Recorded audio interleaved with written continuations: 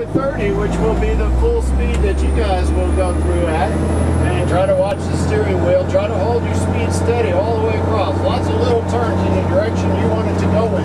Kind of anticipate, keep that wheel turning. You can see I was able to easily drive through there. Whether you sling a cone or something, that's okay. Remember here, you're carrying a lot of speed. Don't try to turn on that dry blacktop too quickly like we talked about in the classroom. Right? So good control. You know, now I'm going to take you back around. Always push it just a little bit faster.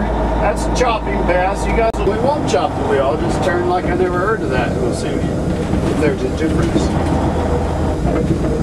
And this truck's about a quarter turn on your chop, and the 1 and 2, they're a little bit bigger wheel yet. It's about a good third of the turn.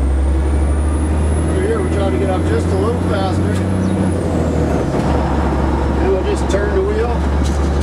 Just turn the wheel back, and then right there, feel the tire. It's just sliding. So you have to keep steering, keep that clutch in the whole time. Like if it's wiggling, you don't want to try to change directions on the blacktop. Now there, it basically.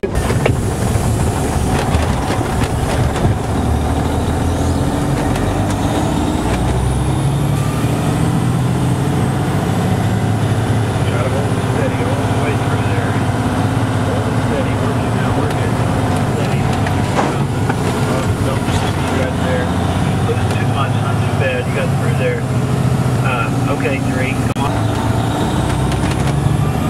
33, don't drop the clutch or slide. First 6, come on in. Keep it up, keep it up. See, that wasn't that bad. Come on in. See, let off on it. Chopping there, you can feel it pushing already at the slow.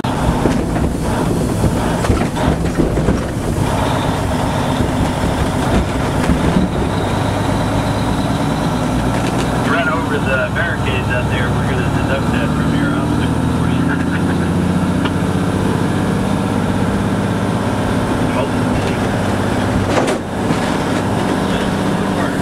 Yeah, let off. You're doing good there at the start, though.